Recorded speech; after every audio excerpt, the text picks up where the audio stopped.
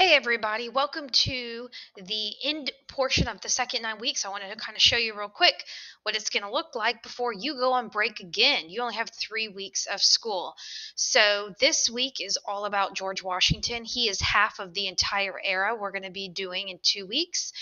And then the second week of new learning is major events that happen in the next part of that era. So as you can see, we're going to be doing new learning for just 2 weeks. That's it. We'll be doing some review. You'll take your ERA test for Early Republic, and then you will do some makeup work, grade checks, and you are done for not only the second 9 weeks, but for a while because you have a 2 week break. So this is what it's going to look like. I know my calendar's not done in the classroom, but here it is right here. So let's get started. You should have this packet in front of you. If not, your teacher can pause the video and make sure you get this packet with the blue cover. Right now, all of you look down and put your first, last name, and class period on it right now. As we speak, double, triple check first name and your last name, and very important, your class period. Okay, here is this era. Here are all the topics of learning. Here are the first 5 presidents. We do not learn president by president. That is just not how history kind of works. I mean, yes, these presidents happen in order, but it is what are the major events that happened during the presidencies of these first 5 people. Sometimes the event is bigger than the person itself. So we more or less talk about the event, not who was president at that time. George Washington, though, is the most popular of those 5. So he is half of this entire era. So half of what we learn is just events about him and during his presidency. And then the other half is split between all of these people. Okay, I'm going to try and give you a really quick review of where we are so far. And I'm going to try and do this in 60 seconds. I don't know. I could completely fail. So this is going to be really fast. Look, I'm even going to bring in a timer so we can see if I totally fail at this or not. So here we go. I'm going to review with you in 60 seconds what we've done so far this year. Let me make sure this works. This little tool. Okay. Okay, it does. I don't know if this is going to stay up there, so we'll see. Okay. Here we go. So there is, I'm not going to be able to do this in 60 seconds. Okay, so you have North and South America right here. Oh, that looks bad. And then you have Europe over here. We had lots of powerful countries. They explored, they found new land, they claimed it. Great Britain happened to claim an area about right here. We called it the 13 colonies. They moved people over. The 13 colonies established different economies. They grew, they changed. Europe really didn't care about them until after the French and Indian War, when I'm sorry, not just Europe, but Great Britain started to tax the colonists, and the colonists got mad because they didn't have representation.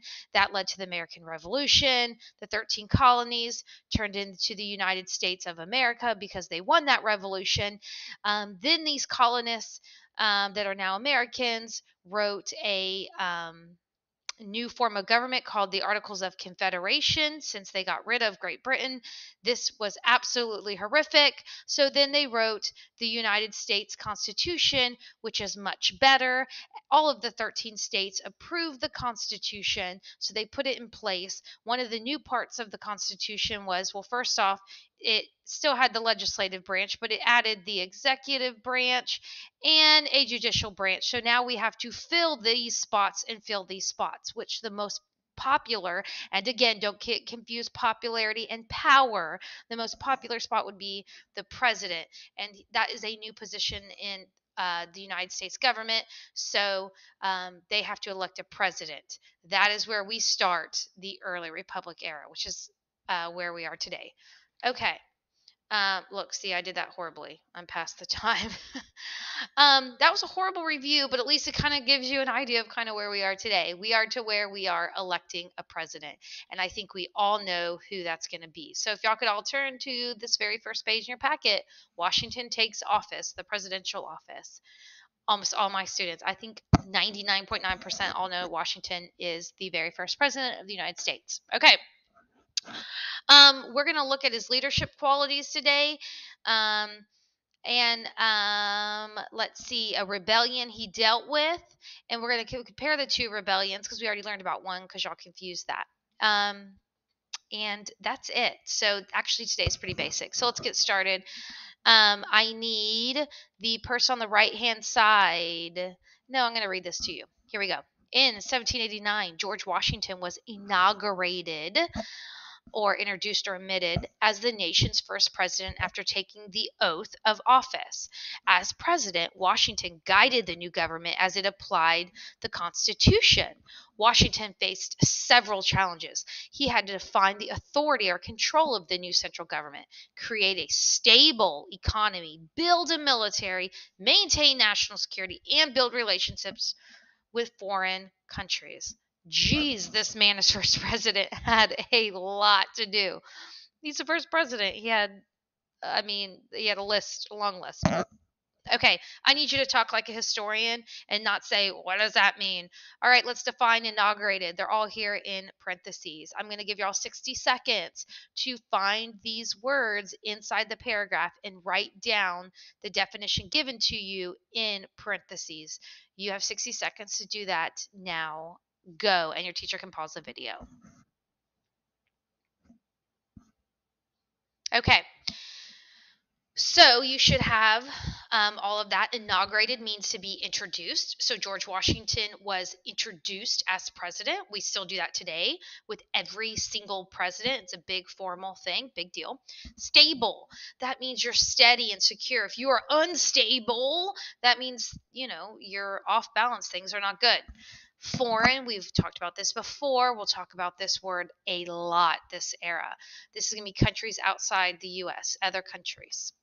And then oath. That is I put that in here? Did I leave that one out? Stable, inaugurated, foreign. I left it out, didn't I? Oath is a promise. So go ahead right here and write promise. An oath is a promise. Put that in. Okay. There we go. All right, you're gonna watch this video real quickly, and you're going to answer these questions. Okay, so far we know George Washington has been inaugurated as president. He's promised to follow this brand new constitution, which we haven't even seen in action yet, besides the fact that he's now president.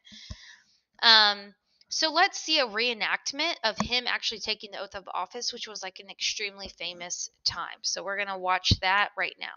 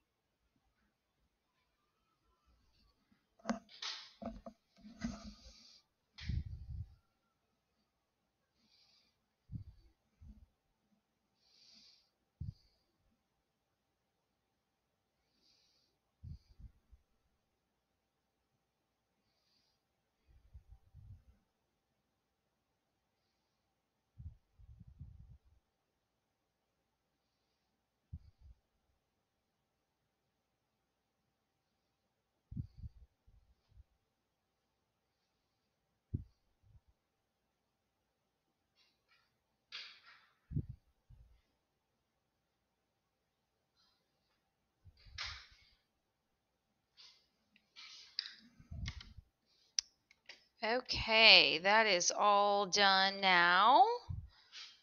You're going to go back to your packet.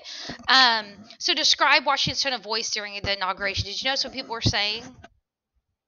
Oh, I guess I should close this out real quick. Hold on, let me find that video. It's hiding somewhere.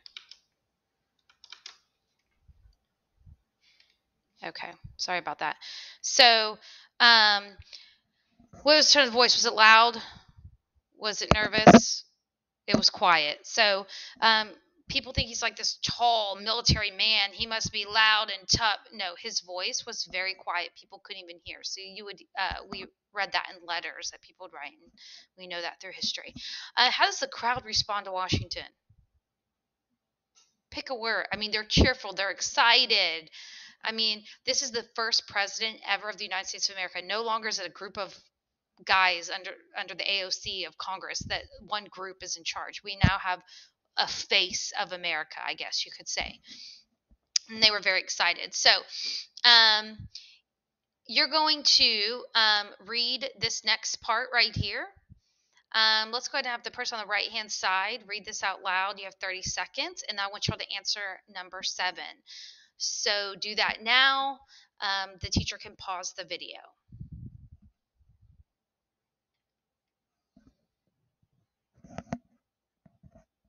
Okay, once reading this, it says, which of the following characteristics describes George Washington as president? Circle the ones that apply. Hopefully, based on what you read, you should have understanding circled, and you should have respected circled. He never seemed angry. He was not revengeful of anyone. He wasn't revengeful of other countries, even Great Britain. This man was known to be understanding, a great listener. He was so well respected. Okay, so it's great. George is president. He's got a list of things, as you can see, that need to be done. He's going to get to most of them, but he has a challenge. Now we're going to look at evidence of his leadership and determine what characteristics of his leadership he demonstrated during his presidency. More specifically, how he demonstrated leadership during an event called the Whiskey Rebellion. And yes, whiskey is the grown-up drink. And at this time, it was mainly made by farmers. So the farmers are going to rebel again. Remember, rebel is to go against the rules. So here's what you are going to do.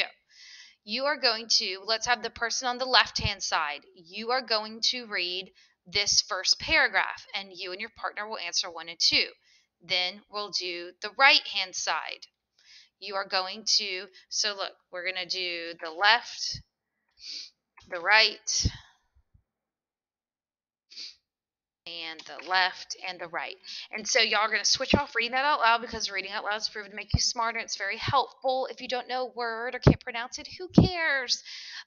Skip it and just keep reading, okay? And then y'all are going to answer these questions once you are done with the reading. So right now, the teacher can pause the video and take about 2 to 3 minutes to complete this part. Pause that video now.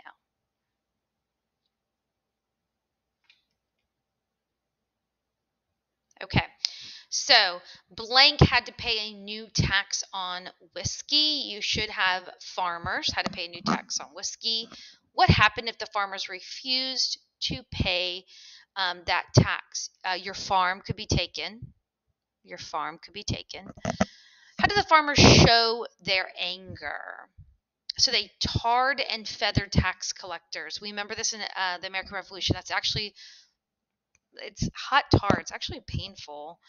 And then they poured feathers on them as a way of embarrassment. And then they protested, and that was their way of protesting. Okay, what was Washington's first step in controlling the angry farmers? So this is what I love. First, George, he's going to try, it says, a refusal of any citizen to pay their taxes is a threat on the government. It was also a threat on the Constitution, and George said he will protect the Constitution. So at first, it says he talked with the rebels. This is your answer to the first part. What is his first step? He talked to the rebels, the angry farmers. Okay? Because he's George. He's going to, we're not under AOC. Okay, the Articles of Confederation. We have a strong constitution now, and it's only going to work if citizens do what they're told. And so he is then talks about, look, I understand you're upset, but you know what? Unlike under the AOC, where farmers rebelled because they didn't want to pay a tax, now we are not going to be an embarrassment of a government. You have to pay your taxes so that we can pay our military, so that we can get things done in our country, so that we can grow. That did not work. It said the talks went badly. Ultimately, how did Washington stop the farmers? So this is why I love George. First, he's going to be calm and sweet, and he's going to talk it out with you. And then after that, he is going to say he's not going to send 1,000 troops, not 5,000, not 10,000, 13,000. There's only 5,000 rebels. He is going to send 13,000 troops. Holy cannoli. He's like, okay, you don't want to talk it out? All right. You can, we'll do it the tough way. So how did he stop the farmers? He sent 13,000 troops. Guess what? This man is the same man who stopped Great Britain. We're talking General George Washington of the American Revolution was in charge to help stop Great Britain. You think he is worried about stopping farmers? No. So guess what you do when George Washington and his troops come at you? You drop your weapons and you pay your taxes, and gee golly, that's exactly what happened. So ultimately, how did he stop the farmers? He sent 30,000 troops. The Whiskey Rebellion proved the federal government was what? Still weak or strong? You have 10 seconds. Circle one. We should have already done that. Your answer is strong. If you did not write that, then cross the other one out and circle strong. Okay. Primary source 2 is actually, this is a letter to Benjamin Harris. Don't have to worry about who that is. And it's from Washington. So we have another one, just like we saw his Valley Forge letter. We get to read words from George Washington's mouth. And I like to read this. The unwillingness of the individual states to submit to the federal government. Their unreasonable jealousy of that body and one another will, if there is no change in the system, be the downfall of our nation. This is clear to me as ABC. Those came out of Washington's mouth. That's his words. So he is saying, the states act like different countries, like jealous. Oh, well, Virginia has this or does this. And no, Pennsylvania this, and they have this. No. He says we need to act like one country. And you will submit to the federal government because all these laws that are passed because by your representatives. And we have to follow the rules to be an organized, successful country, or else we just won't be. It'll all go away. I'm sorry for the typo. This should not say Shishington. It should say Washington on your paper, so I apologize. Based on the statement, does he believe in a strong national government or weak? Does George believe? So Washington believes in a strong or weak national government based on this. I'll give you 30 seconds to write strong national government or write weak national government. Go.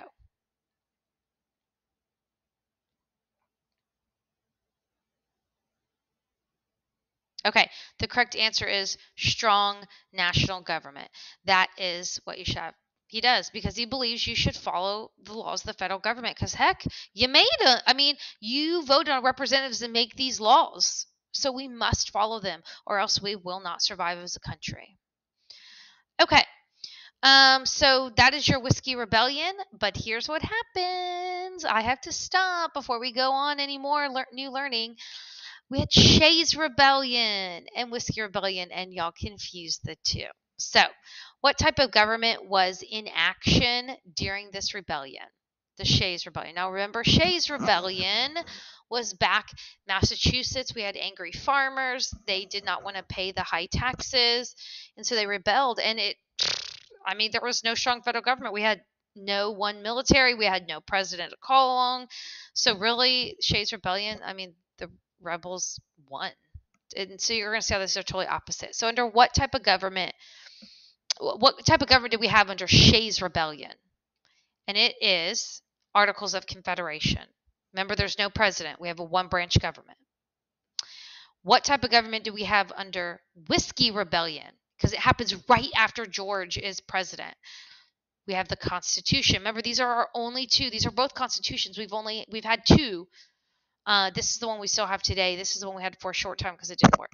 So you're going to draw your tree. Draw the one branch tree with just legislative branch, and then draw your 3-branch tree right here correctly. And the teacher can pause the video so you can do that. Okay, why were the Massachusetts farmers angry? This one, look, Massachusetts. Why are they angry? Taxes. Why were the farmers angry in Pennsylvania? Taxes. Was it difficult to control these farmers? Yes. And then why? Because multiple reasons. Because we had a weak federal government. And here is the opposite. Was it difficult to control the farmers? Kind of at first, but not really. No, because we have a strong federal government. No, because we had a strong federal government. Meaning this time we had a president. We had more organization. We had a national military. Who ended this rebellion under Shays' Rebellion? Was it George Washington and the U.S. military, or a militia, meaning just an untrained military funded by private citizens? Remember, those Massachusetts people were like, dude, these people are shooting up our businesses. And they were able to stop those farmers. And then who ended the rebellion under Whiskey Rebellion? It's going to be George Washington and the U.S. military. And then did people in the United States take the federal government seriously during this rebellion? The answer is no, because the federal government was, again, weak. And then did the United States take the federal government seriously after this rebellion? Yes, because the federal government was strong and they were able to stop it. So really, these answers in this box just travel right back over here, except this is no, it wasn't serious because it was weak, and they were able to stop it here, yes, because the federal government was strong. I just don't want you to confuse those, okay? All right, last thing you need to do is just complete these 2 sentences. Use your notes, word it however you would like to complete this. You're successful today if you basically understand George Washington was the first president who had a long list of things to do. He was the first inaugurated president. He was very understanding. He was very respectful. He had great leadership during the Whiskey Rebellion because he was able to put a fast stop to it. I need you to know that George believed in a strong federal government. And please remind yourself about Shays' Rebellion that we learned about in the AOC, and then compare that to Whiskey Rebellion. So please answer this, and that is the end for today. George Washington is now president, and darn was he a good leader during the Whiskey Rebellion.